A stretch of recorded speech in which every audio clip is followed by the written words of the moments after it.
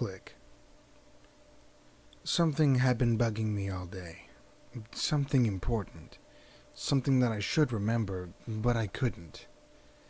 The more I tried to remember it, the more it eluded me. Typically, if traffic allows, I'd be at the station by 7, topping up my thermo before anyone in my squad had even pulled into the lot. Dorothy would be the only one there, punching out from her overnight rotation as soon as I sat down at my desk. But traffic today was hell, so I got there at 7:15, and Dorothy looked at me with a smirk, as if about to comment on my uncharacteristic time of arrival. 7:30. I stared at the calendar. The 5th of March. Still couldn't put my finger on it. What was it about today? And I searched the desk for clues. Somewhere among the mountains of unorganized paperwork and general desktop clutter. My badge. Picture of my wife. Statements. Court briefs. Click. I was supposed to be at the courthouse. How on earth did I forget? And I checked the time. Shit. 7:45. I was gonna be late. But better late than never. I rushed out of the building and into my cruiser. It's about a 20-minute drive, and I made it 10.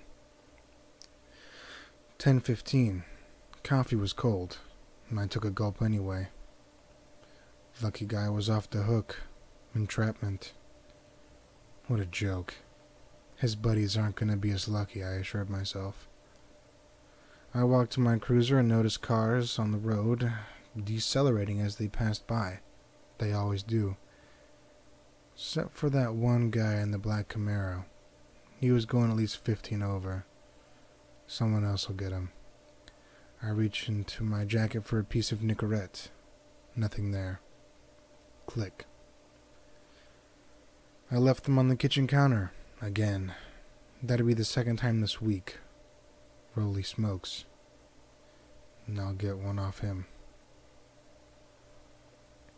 2 o'clock. Rolly was still on patrol. And I was tempted to radio him just to pass me a butt. The craving was giving me agitated as hell. At 2:45, I was summoned to the captain's office about a death threat. A death threat made out to me. Apparently, not taking a bribe from the cartel was a death penalty. And I declined his offer for time off, but agreed to stop overworking myself.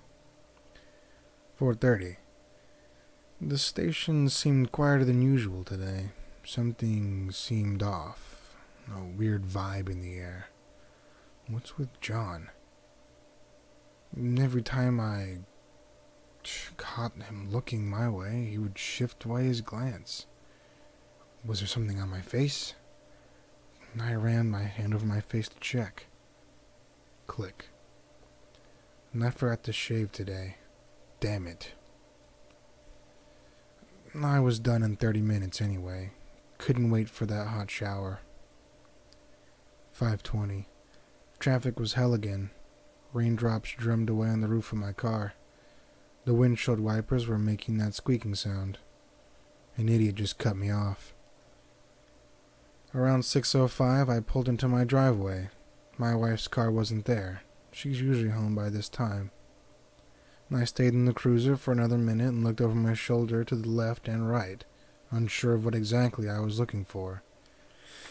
Just instincts at work, I guess. I stepped out of the car and walked to the curb. I saw a black car parked on the side of the road about half a block down. I couldn't tell the make and model. The pouring rain made it hard to see. If I had to guess, it looked like a Camaro. Like the one I saw speeding away from the courthouse this morning. My muscles tensed. I lowered myself into a hatch. A Camaro. Like the one I saw speeding away from the courthouse this morning. My muscles tensed. I lowered myself into a half-crouch and tiptoed back towards the cruiser in the driveway. I ducked behind it and peeked over the entrance of my house. The blinds moved. Someone had been watching me from the inside. I was sure of it. I drew my gun. I went around the side to the back of the house, staying as low, tread to the shadow. I should call for backup, I thought. I instinctively grabbed my belt where the radio usually hung. Click. Nothing there. I left it in the cruiser or at the station, but it wasn't time to ponder about that. I took out the cell phone and called my partner instead. My thumb hovered above the screen. My wife came to mind. I decided to call her first, made sure she was okay. I dialed her number. It rang. The phone was in the house, but nobody picked up. Only 2 rings later, the call went to her voicemail.